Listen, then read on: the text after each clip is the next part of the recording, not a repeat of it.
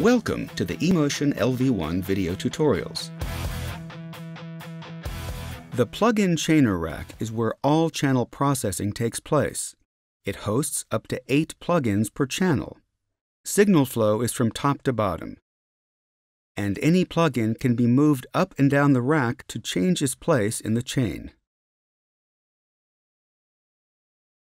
Click on the arrow to access the plugin menu, which is used to insert and manage plugins. This menu affects only the selected plugin slot. Use the plugin list to choose a plugin. Its thumbnail icon will appear in the selected rack slot. Certain plugins can use a sidechain. Select a sidechain source from the drop-down menu at the top of the plugin pane of supported plugins. The Bypass menu item bypasses the plugin while keeping it in the processing chain. You can also bypass a plugin with the In button on the rack slot. Disable removes the plugin from the processing chain without deleting it. When a plugin is disabled, it does not introduce any latency and no audio flows through it. You can re-enable the plugin without losing its settings. You can also disable and enable a plugin by clicking its rack slot while holding the Control key. Remove plugin deletes the plugin from the rack slot. All parameter settings and control assignments are lost.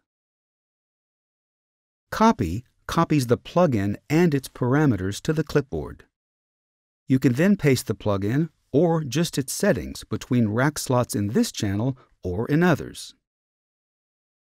Paste, along with the name of the copied plugin, pastes the plugin and its parameters to an empty slot, or it replaces the plugin that's already in that slot.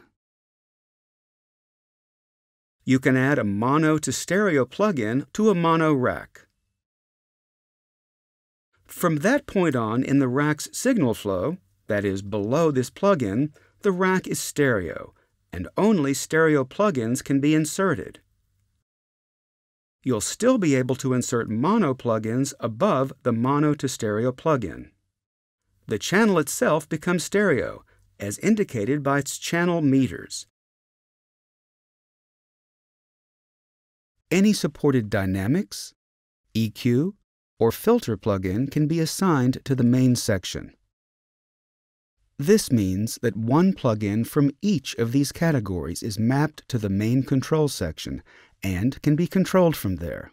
Controls in this section reflect the corresponding controls of the assigned plugins.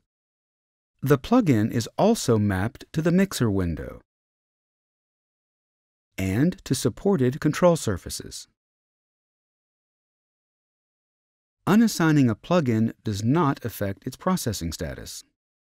We'll learn more about assigning plugins in Lesson 3.5, Main Control Panel. You can paste a preset between plugins that are in the same processing family. For example, Q10 to Q6, or SuperTap 2 to SuperTap 6. This does not replace the plugin, only the parameters. If the copied plugin and the one you're pasting to are not of the same family, then the Paste Preset option is not available. Choose Paste, and the plugin and preset will be replaced by the copied one. Latency indicates the delay that's introduced by the plugin or external insert. Rack latency indicates the total latency of all plugins and inserts in the rack. Latency compensation on-off removes the plugin from plugin bus latency compensation calculations.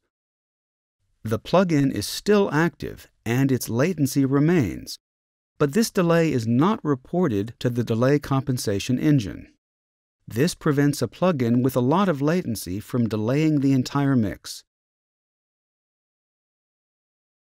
External inserts are added just like plugins. Select External Inserts from the Plugin menu. Select Physical Send and Return IOs. use the drop-down menu to move between inserts. The Latency knob enables you to tell the plug-in bus latency compensation engine the amount of delay to and from the external insert device. An external insert doesn't automatically declare its delay, so this must be done manually. You can move an external insert up and down the rack to change its position in the processing chain. Recall Safe plugin prevents plugin parameter changes during scene recalls, even if this rack slot is within the scope of a scene change. There's an orange Safe indicator on a plugin that is recall safe. Click on a plugin's icon to open its plugin pane. This shows the complete user interface. Under certain circumstances, changing the layout of a plugin rack may cause a short mute. However, bypassing a plugin or changing its parameters can be done at any time. In this video, you learned how to add plugins and external inserts to a channel's plugin rack and how to manage their presets. In the next lesson, we'll learn about the main control section, where channel processing and sends are controlled. Thanks for watching this eMotion LV1 video tutorial. See you next time.